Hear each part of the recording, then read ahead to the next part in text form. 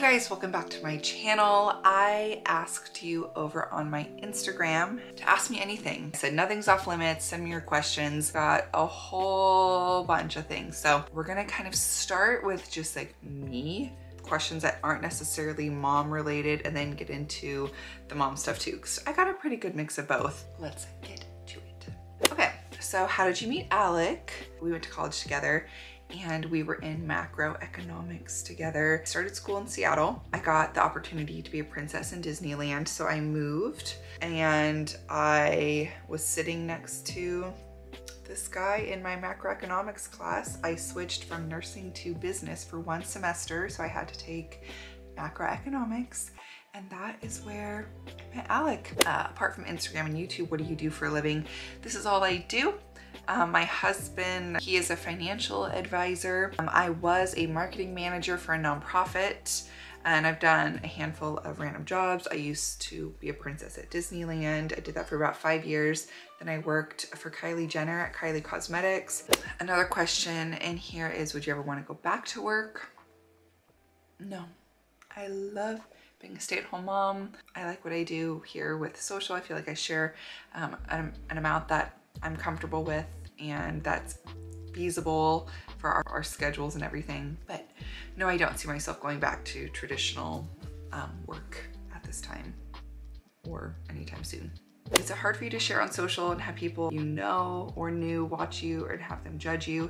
Yeah, it's funny, I'm almost 29 and I still think about like people from high school like watching my stuff. Like, why on earth would they care? Like, I don't care what other people do. Why do they care about me? It's more just the strangers, especially like weird comments or DMs. You know, I'm really protective over my kids, and like Harper being a little girl, not wanting to overshare things with her. And sometimes you just get weird stuff, or of course people being mean to me. I know that is just a piece of the puzzle of sharing so much on social media. I do not think it makes it okay. I once in a while really try to put people on blast, hold them accountable. I've been posting now for about 6 years. I started my YouTube 6 years ago. You get mean comments ever since then, so I just have a tough skin. I'm just more of a tough person in general. So I don't know, I go through waves. There's seasons where I'm literally like, I'm about to like delete everything, you know? And then sometimes I just really get on a roll and I'm like, haters aren't gonna bring me down. You do have to have a tough skin though. You have to just know people are gonna say stuff and it means nothing. They don't know you. Okay, like you think I'm a bad mom? You think like my kids are ugly? Okay. Thank you for letting me know. Bye. Love your feed, but why do you promote consumerism so much? This is super interesting to me. I don't feel like I do necessarily, but I would assume you're talking about links that I share.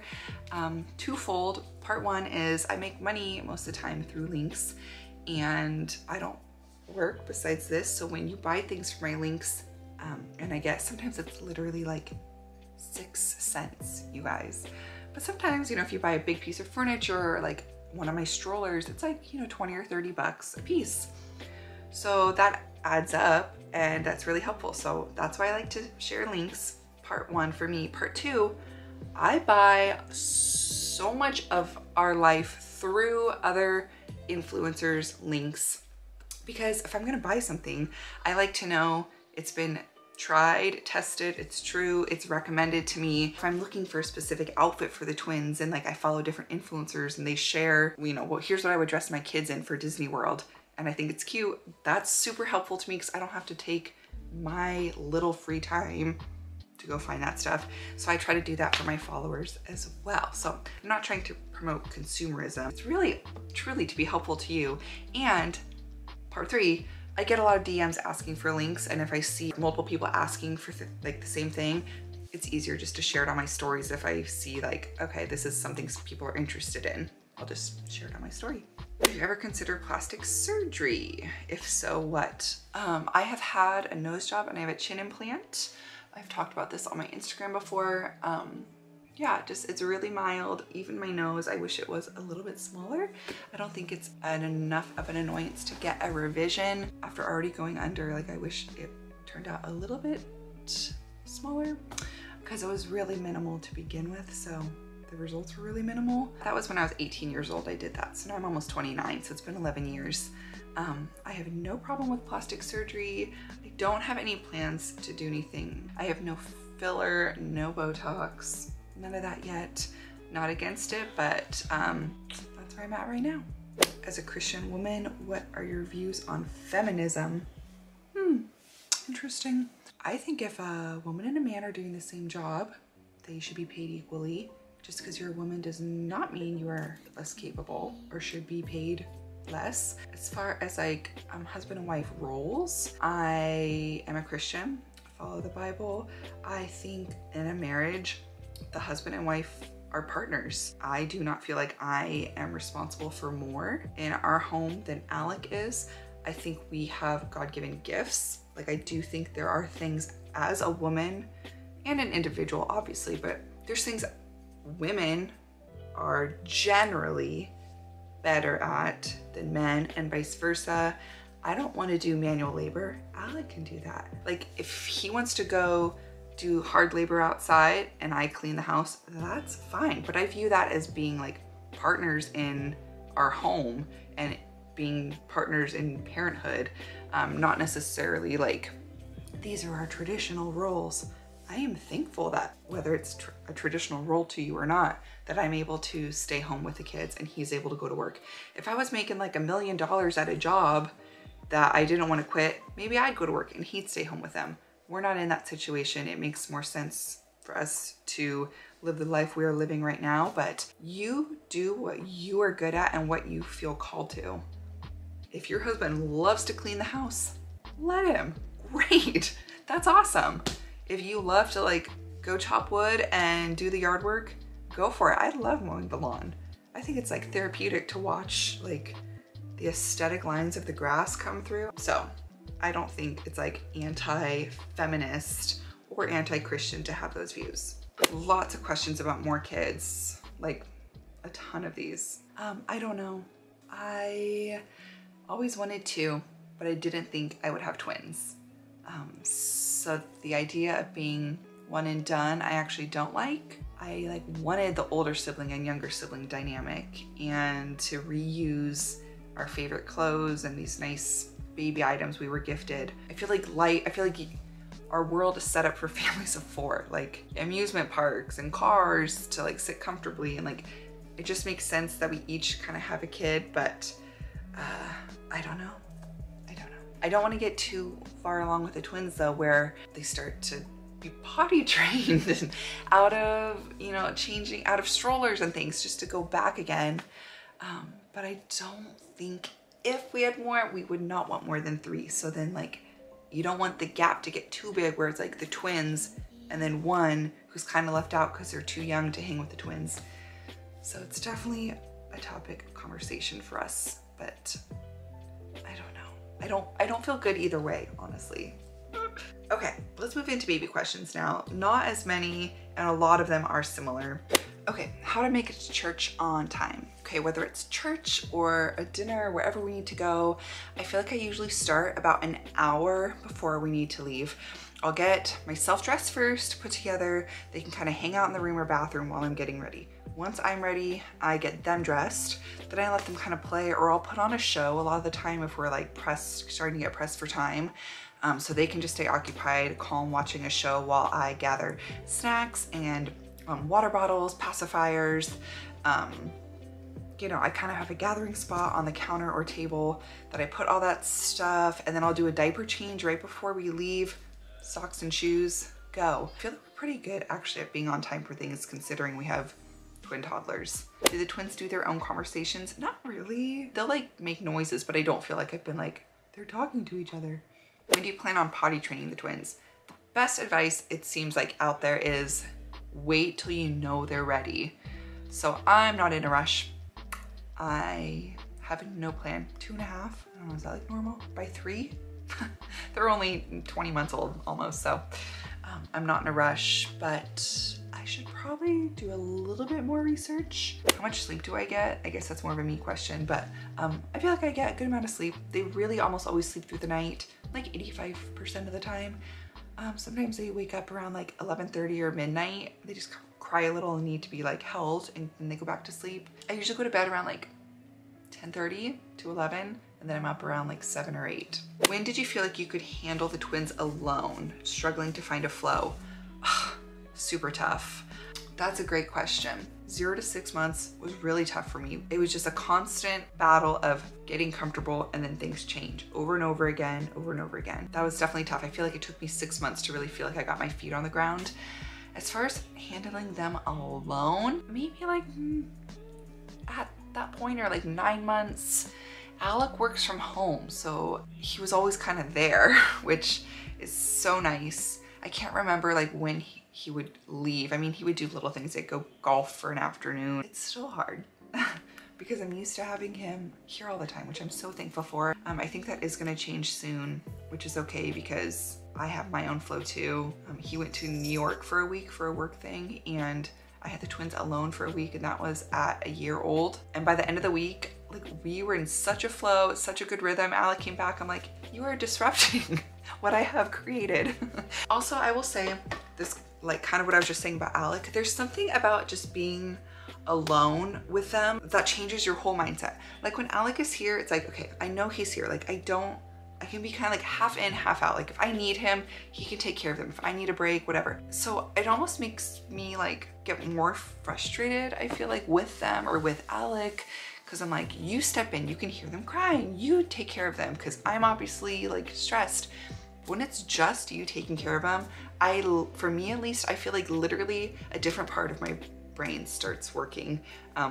There's no option. Like you are the only one there to take care of them. So there's just no option. You just do it, versus having someone there where you're kind of bouncing the responsibility, you know, bouncing it off them. So you can do it. If you wanted one more, do you know if you could get pregnant naturally? That's a super good question, because if you followed my story, we didn't do anything crazy, but my eggs weren't growing big enough to ovulate. So I had to take a few days of letrozole pills, which make your eggs grow big enough. And that resulted in 2 eggs growing, which is uncommon, 4% chance of multiples with letrozole. That's how I had to do it. I have no idea. I've talked to my doctor about it. If we did want to have more kids and we're struggling, the window, she said like give it 3 months and then I could do that protocol again, versus last time I think we had been trying like 9 months before we went to get any help. Definitely an option, but I have no clue what that would look like if we go that route. How do you keep your sanity with twins? Asking for a friend. Got it. I think it's kind of what I was saying before, where like you have to. There's no option. You can't lose your mind, you know? But if we're being a little less serious than like actually going crazy, even though it feels like that sometimes, just try to be really intentional with your you time. If I spend nap time on my phone versus reading a book or doing a crossword puzzle or getting cleaning done, I feel really different. The phone is so mindless and it goes really quick. You can spend an hour watching Instagram reels and it feels like 20 minutes.